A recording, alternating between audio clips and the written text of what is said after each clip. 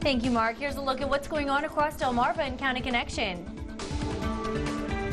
In a special edition of County Connection, we are joined here by Jerry Black, the Executive Director of the Forbes Hall Homeless Veterans Program, and Jackie Davis, the Executive Director of the Mental Health Association in Talbot County. And they're here to tell us about an upcoming event to help support our local veterans. So good morning, Jerry. Good morning, Jackie. Good morning. Thanks so much for being here. It's called Veterans Appreciation Day. What's going to be going on? Well, it is an information fair and an appreciation luncheon that takes place this Saturday on the 21st. The first from 9 to 12 in the morning, it is an information resource fair. We have federal, state, and local resources there for veterans of all ages.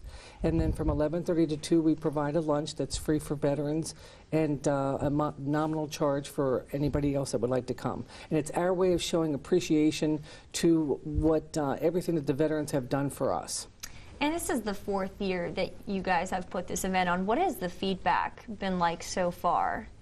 Well, it's been very positive, and it's growing every year. Where the first year we may have had less than 25 people attend. Last year we had over 75 people attend, and veterans and their families, and that's the important thing this year. We're reaching out to the families because there's a lot of information that will be available for them also.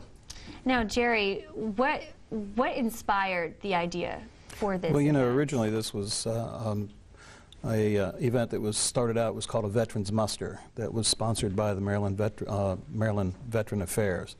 And then over the course of time, they kind of stepped back. This is truly a unique Eastern Shore experience.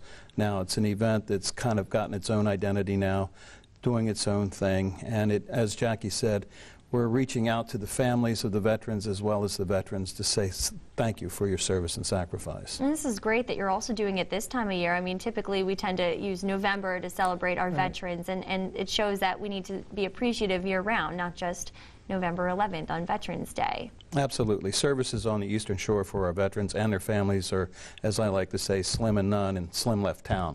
So things like this and things that Jackie are doing to help support our veterans, to help support the families, so very, very, very needed.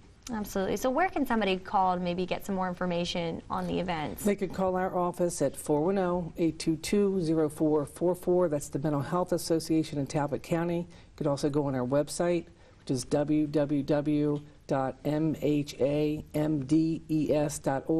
All the information is available there. All right, thank you so much, Jackie and Jerry, for being here with us this morning. And coming up in 2 minutes, Mark will have a final look at your morning weather. You're waking up watching WMDT 47 News.